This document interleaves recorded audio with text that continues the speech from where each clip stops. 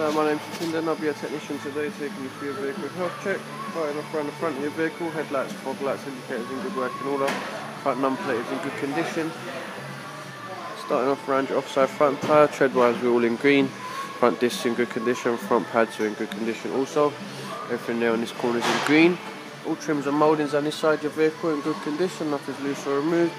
Coming to your offside rear tyre, tread wires we're all in green. Rear discs and pads are both in good condition. Your pads are just coming onto 6mm, so I've marked them up in amber in your vehicle health check. Run the rear of the vehicle, rear lights in good working order, rear number plate is in good condition, rear wiper blades clear in the rear screen as it should be.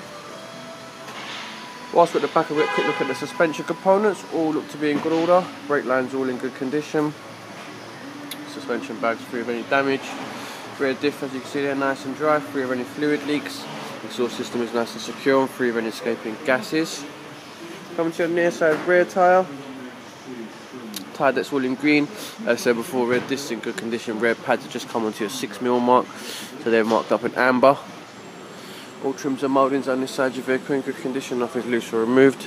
Coming to your near side front tyre. Tread wise, we've got about 6.2mm of tread on this tyre, but we do have quite a deep cut on the sidewall as you can see there. I've marked that up in red in your vehicle health check. Front discs and pads in good condition. Whilst we're at the front, we'll get quick with the suspension components. All looks to be in good order. No play at the front wheels. All gate is free of any splits. Front lower arms free of any knocking. Brake lines all in good condition. Whilst we're at the front, I'll quickly show you we do have an ABS fluid leak as you can see there. It will require a bit of investigation, we'll look into that.